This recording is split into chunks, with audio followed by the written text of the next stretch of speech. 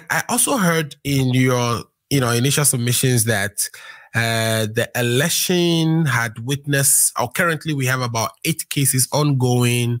There were so many things happening that happened on the 2020 election, but the Electoral Commissioner, speaking at the Ecowas Parliament, had this to say. I want you to listen, and then when you come, I want to have your reaction. I think your party chairman, I'm going to put you on the spot here. The party chairman says the party is going to react. So hopefully we will get that reaction from you, since you are connected there. So let's be the first place that you react to the Electoral Commissioner, or the party will react to the Electoral Commissioner. So we'll be back. Let's take a listen, and then we'll talk about it when we get to after that. Mr. President, distinguished ladies and gentlemen, to the glory of God, I'm pleased to say that Ghana held an election in December 2020 that proved that the story of elections in our sub-region can indeed be an inspiration, that our story as West African states can be one that brings hope to our youth and light to the coming generations, and that we can provide best practices that the most advanced democracies of the world can learn from. Yes, we can. I humbly refer to Ghana's 2020 elections as historic for the transparency, the credibility, the cost effectiveness, the high turnout, and the peaceful conduct that characterized it. So orderly, so methodical, so calm were the polls on the 7th of December 2020 that BBC could find no other way to describe our elections than boring. We refer to them as historic also because all our electoral processes and the election itself were conducted in the height of the COVID-19 pandemic without the spread of the virus. Distinguished ladies and gentlemen, I'm aware that I'm supposed to be giving a goodwill message, but please permit me to highlight a few of the successes of Ghana's 2020 election. We proved that elections in our sub-region can be run efficiently in spite of the odds and challenges. Yeah, we heard. I just played the Electoral Commissioner Mensah speaking to the Ecowas Parliament. What she's saying there, I mean, the crowd she's saying it to, in that context, that we have executed an election that CNN described as, or BBC described as, boring. In the context of West Africa, is she right? And also the reference to the transparency and all that. How is, or what is your party's reaction to this? Okay, let me say that talking about the reaction from the party, I would say that the party is going to react very soon. Just to also add that on Monday, we are going to have a press conference, and that will be on the fuel price, because just this year, fuel prices has been increased for about 13 times, if I am right, just about 13 times this year. And so we are going to state our position on it. And I don't know if perchance the response of the EC chair would pass through, but I don't know, but what I will say is that this is the worst elections ever in the history of Ghana. I am also saying this because both NPP and NDC are in court with, I think, 5 cases each. Talking about the parliament, for instance, they are saying that things didn't go well in Pusiga, where they are contesting the results. Unfortunately, I don't have all the five constituencies that they are challenging. The MPP is challenging, but I know on authority that they have taken 5 seats to court. Whilst we are also challenging them on 5 seats. Right. Yes, one of the popular ones are the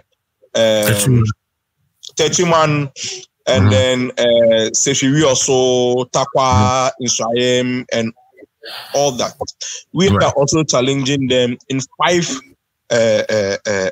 constituencies. So how will you be proud if you're an EC chair? How will you be proud on on an election like this? You understand? Right. And just to also add that, and these are all on parliamentary levels, that for the first time you've introduced something on regional coalition centers. This, we never had that in our history. We only had constituency coalition centers where all the 275 results are transmitted from the various constituencies straight to the strong room that is in Accra, because the constitution mandates the electoral chair as the only returning officer. Yeah, so I'm saying that she said she did that to make her job easier. Instead of receiving from 270 polling stations, she's only constituencies. She's only receiving from 16 regions. No, you see, the responsibility that the Constitution has given to you, you cannot say that you are giving that responsibility out there for people to do it on your behalf. It is not done. So it means that you are the one. It is one of the reasons why she refused to go to the dock when we took her to court, because she couldn't answer for some of the things that happened at the regional level. She couldn't speak to it because that was your responsibility and you couldn't live up to that expectation. Then again, talking about the court cases, we've had elections where the security were also brutally brute to the citizens of the Republic of Ghana. That we had 8 people not dying from anywhere but from coalition centers. It means that the polling stations were peaceful, but the coalition center, where the law says that we don't do counting there, we just do tallying, we don't do counting there, we do coalition, we do. But that is where the 8 people were stopped. Yes, they are not counted there. It is just the sheets, the collated sheets at the various branches that are brought there for tabulation to be done. So how could this be so difficult to the extent that people had to lose their lives? Just because the Electoral Commissioner and the ruling party were in cohorts to change the mandate of the people. How do you decide after creating regions in 2018? After creating region, you sit down a day to the elections. Let me say 12 hours to the elections before you tell the people of Central Kofi, Lipe, Lolobi, and then how do you call it? Central Kofi, Akpapu, Lipe, and then Lolobi. That you cannot be part of the elections of 2020. Unprecedented. Parliamentary election of 2020. Exactly. And the candidates were going round campaigning, spending money. But the MPP knew that these people would take them out. They are not going to vote. Based on that, the current MP for Hohwe never campaigned anywhere around Lipe, Central Kofi, and the others, because he knew that this was going to happen. And he knew ahead of time. You understand? And NDC, not knowing this, also chose our candidate from the South. Right. You understand? So if we have such an electoral commission who says that she's an inspiration to other countries, I beg to differ. We have seen the boldness with which this was executed, though. Can you imagine that 12? I mean, how do we allow this type of things to happen in Ghana, where within 12 hours before an election, the Electoral Commissioner, with a stroke of a pen, disenfranchised a whole community? I like that, but a stroke of a pen, a whole community, four large communities. You said they are not going to vote because you desperately needed a vote in a seat in the Volta region. You understand? So if it means that you have to break necks, you have to twist people's arms for you to get that seat, you are ready to do it. You understand? And for the first time that guns have been introduced into our elections, she should be ashamed of herself. She should be ashamed of herself.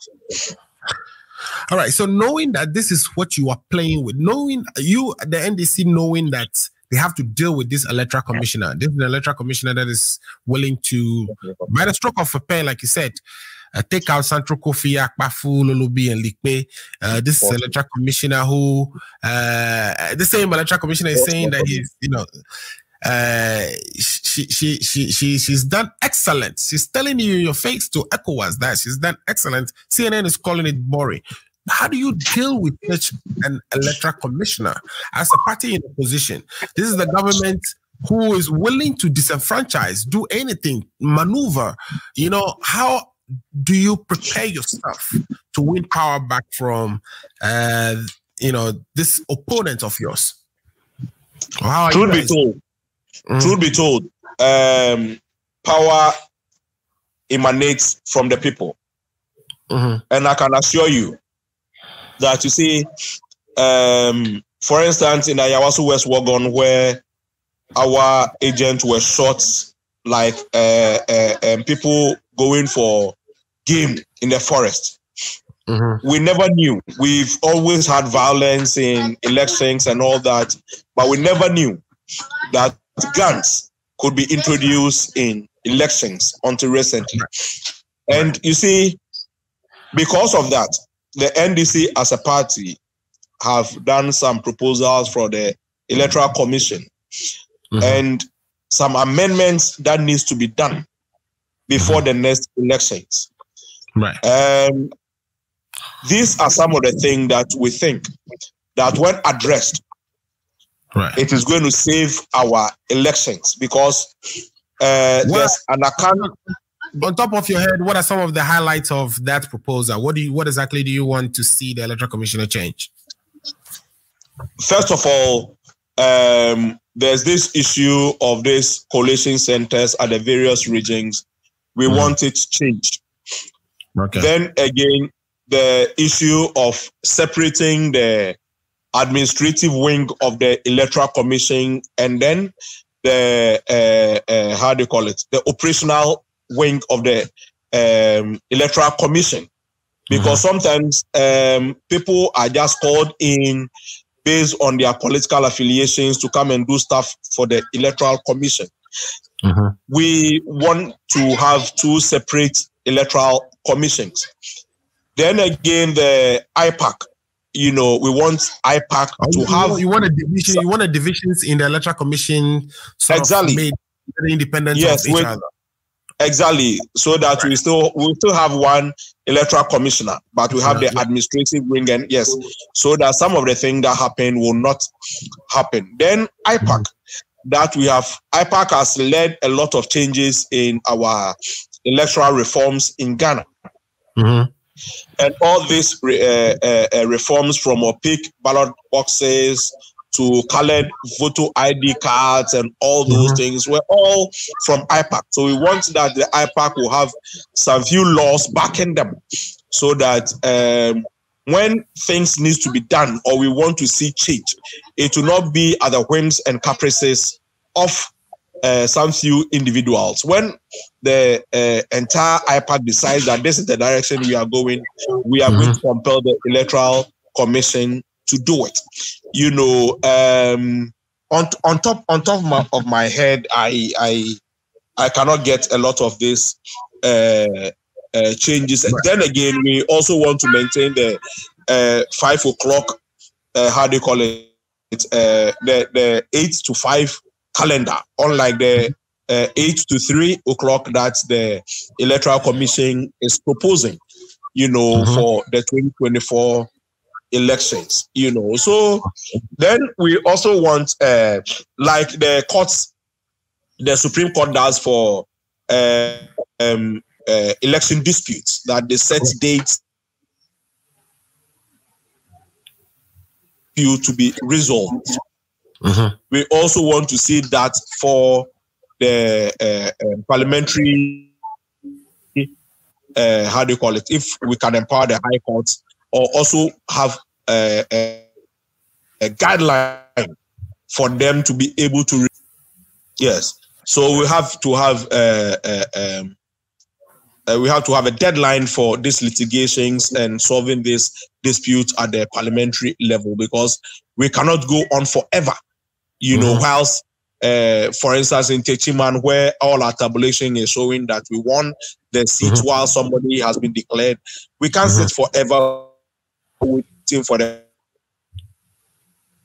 cause to make these things happen. So as the Supreme Court be able to be empowered to also sit on these cases and give a mandate, a specific timelines for these things to be resolved and all that. So there are proposals that we've been invited to IPAC, but unfortunately,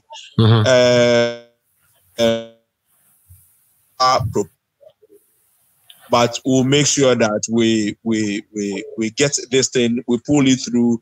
We'll engage all the political parties to see reasoning in changing the status quo and get the best out of our elections. Great. Okay.